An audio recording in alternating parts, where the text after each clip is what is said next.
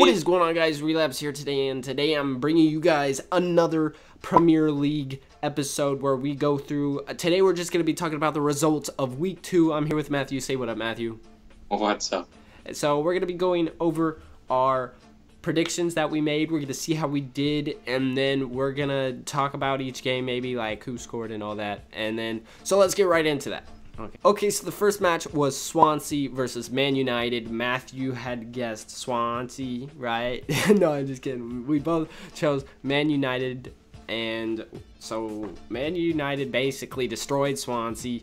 Romelu Lukaku scored a goal. Paul Pogba, Anthony Martial, Eric Bailey, everybody getting in on the action. What's your thoughts on that game, Matthew? Like, complete destruction. Yeah, it was for complete destruction, but Pogba finally got a goal in the start of the season. It's great. Yeah, so Pogba's scoring. He's not garbage. Okay, so next up we have Southampton versus West Ham United. I really did think West Ham United was going to pull out a win. I thought they were going to get back in it. Chichorito was going to just come through. I mean, Chichorito, he scored 2 goals, not going to lie. He's doing everything he can for his team. So I chose West Ham United. You chose West Ham too, right? Yeah. So, and Southampton won, just to let you guys know. And so who else scored for Southampton?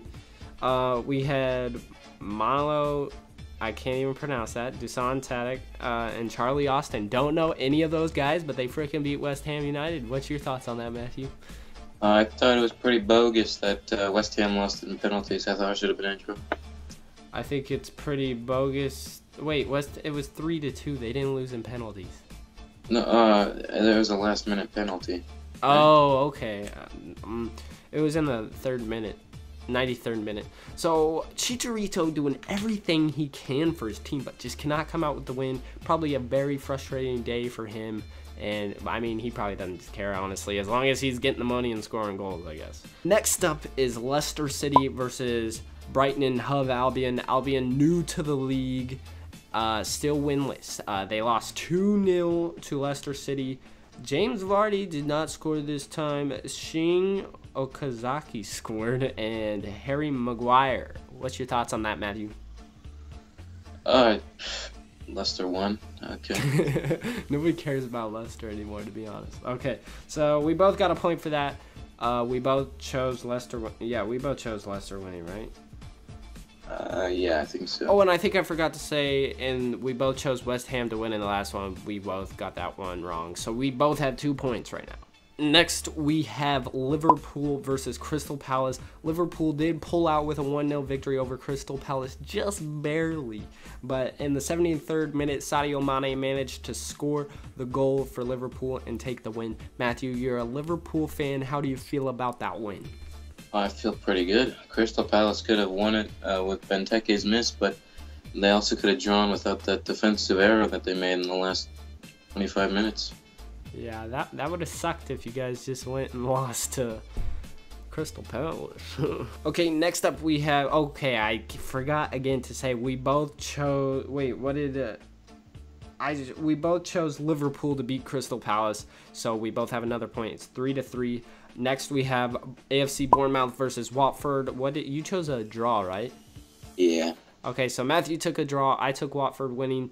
Watford did win, so I got a point. I'm up 4-3, I think, now. So Watford won 2-0. I don't even know any of these guys, to be honest. Rich Arlison and Iteni Kapau. I'm sorry if I'm butchering those names, but what's your thoughts on that win, Matthew? First of all, it's Kapoo. Kapoo. And, yeah, I really expected it to be a draw by Watford. They're looking pretty good so far this year. Honestly, I don't really know any of the players on Watford, but I just... they're not terrible. I know that. That's all I know. Next up, we have Burnley versus West Ham Bromwich Albion. I chose Burnley because they upset Chelsea the other day. Matthew, you chose who? Huh? I chose... Who?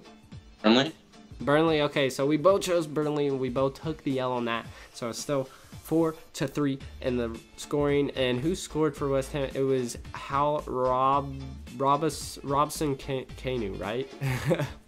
Robson Kanu. I've heard of him before. What's your thoughts on that victory? Yeah, it's pretty good how Robson Kanu coming through after the Euros for Wales. Yeah.